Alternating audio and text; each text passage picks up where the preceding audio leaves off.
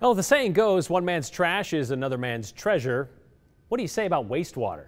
Well, in the city of Boise, it extends to that kind of same philosophy, but in a very specific way.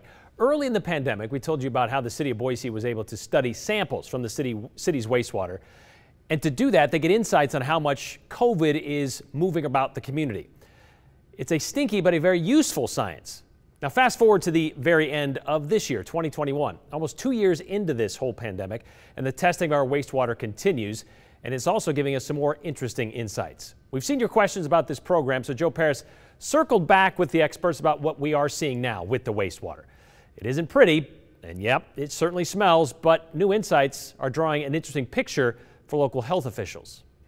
When you look and listen, this water seems very unremarkable. If you have the right lens, though, this wastewater is actually full of value. And if you're a lucky little molecule, the city of Boise will send you on a trip. Sending samples to a lab that runs an analysis to measure the amount of the COVID virus in the wastewater. Haley Faulkner is the environmental manager in the city of Boise Public Works Department. She says since testing started last spring, the wastewater has turned into a major boon for COVID insights. And what we've learned about the data is that it is a leading indicator for clinical COVID cases. So what that means is that when we start to see a rise in the virus in the wastewater, we can then expect a rise in the COVID cases 5 to 7 days later. So for example, wastewater testing, which includes Boise, Garden City, and Eagle water samples, results from September 10th this year showed a 2021 high in COVID particulates. Sure enough, days later, Ada County reported their highest daily case counts of the year. Looking through the dashboard, to me, it looked like our peak was back in September. It looked like that was the highest of the high on that web page. How does that compare to what we're at now? Oh boy. That's an excellent question. They've definitely, it looks as if the virus load numbers have come down, although I was looking at it yesterday and they're coming, that looks like they're trending back up, and we're sending samples 3 days a week. So we do post those as we get those results, we update that. I guess kind of to be determined on what that looks like from a COVID cases over the next few weeks. The COVID conversation has certainly evolved since March 2020 to now include vocabulary that few are familiar with pre-COVID. A phrase many have fixated on recently is virus variant. Wastewater testing has led the charge on valuable insights on that topic. The most useful thing I would say over the past few months has been the addition of the variant testing, which we've actually been doing for almost a year with the University of Missouri.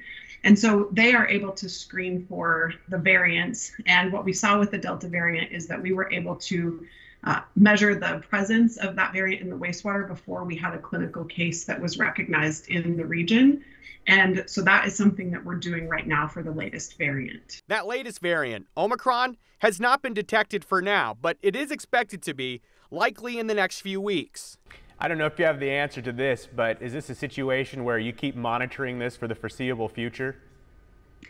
Hard to say. I would think yes. Where we are right now, I can't imagine that we're going to stop monitoring for the SARS-CoV-2 virus.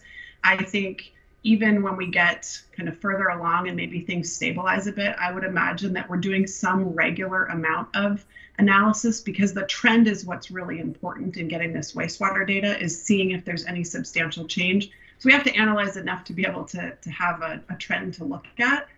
I think where we could also see additions, and in talking to our local health partners, things like the norovirus or the seasonal flu or other potential things that we can measure in the wastewater that would have really local kind of health information impacts. Okay, Joe, so she says she could see us testing the wastewater for future things, including COVID, going a few months from even after the pandemic. The question is, before the pandemic began, was the city testing the wastewater for any sort of virus or any sort of diseases? They were actually talking about it right before COVID hit, and they were actually looking to test the wastewater for particulates from opioids. And Brian, they were really trying to take a look at, what the opioid situation was according to the wastewater. Now, that program really didn't get kicked off, but they were exploring the idea of it, and they thought when COVID really started to have an impact in our community, well, maybe we can take this idea that we had with opioids in our community and apply it to the wastewater and see if we can measure the virus particulates from COVID. COVID, and it ended up being a really successful program in terms of the data. One thing that Haley told me about is really you get this idea of the 50,000-foot view. You get a real general idea, and you don't have people concerned about, well, what is Brian Holmes doing? What is Joe Paris doing? So it's not an individual basis, but as a community, the health experts get a really good feel of the direction we're going. Can it, though, locate parts of town where things may be a little bit higher than other parts of town? For the most part, it's really conglomerated into one big pile. Okay. So where all the wastewater comes from, as we mentioned, Garden City, Eagle, Boise, to those 2 plants the city of Boise operates, that's really the Ada County picture there. It would be interesting, though, in the future if they have technology to more pinpoint that as the situation I assume evolves. they would need more plants in order to do that, to kind of funnel it through. So just a reminder, 5 to 7 days, maybe a little longer, before we start to see what they're seeing with the wastewater show up on actual testing. Yeah, that's usually about the lag, so it's wait and watch. All right. Thank you, Joe.